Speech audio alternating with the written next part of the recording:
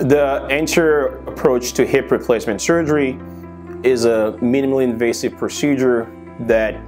goes through a muscle plane, which provides a greater recovery,